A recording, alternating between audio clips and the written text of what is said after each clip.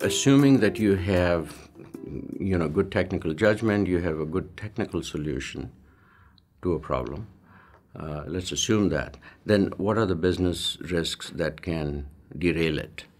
Clearly, intellectual property is one. You better make sure that you have freedom to operate, and you have to be more diligent than what I see a lot of, they might go to a patent attorney and a cursory review might say, yeah, you have freedom to operate, which means you might get some claims allowed, but you may not really have freedom to operate. So do a more thorough assessment of intellectual property.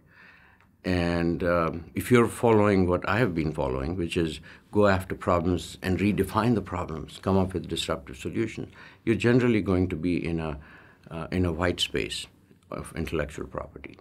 So you have a better chance of establishing. In a crowded space, you have to be very careful.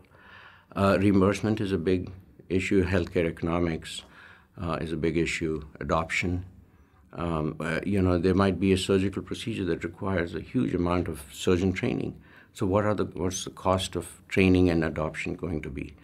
And then you also look at who are your possible corporate partners? Which large companies would be interested in something like this, and why? Would they? Is this dramatically better? Would it give them some competitive advantage? So these are the kinds of questions you have to ask. And if the addressable market is too small, that's what happens. You might think that there's a large patient population, but the real addressable market is small when you stratify patients. Paying attention to business models is really important. And in today's environment where wireless technologies and sensors and cloud computing and home patient care, telemedicine, you have to really figure out who's going to pay for those things, how you're going to get reimbursed, and that's why those things have not taken off. So really, business models, especially in the service businesses, business model becomes important. I was working with a group on tinnitus, which affects millions of people, and it's the ringing in the ear that you hear. And there are various ways. Sometimes people just learn to live with it. Others have created headphones that mask that ringing with other noise. And there was a physician who had been working on stimulating the cochlea in a certain pattern to eliminate the tinnitus. So fascinating solution.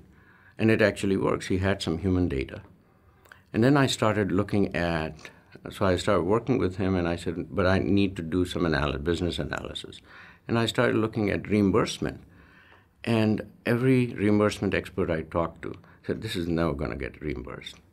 So after exhausting, trying to figure out how to, would it make business sense? Would payers pay for it? I walked away from that solution because it had a fundamental killer risk that would not result in a successful business, would kill the business.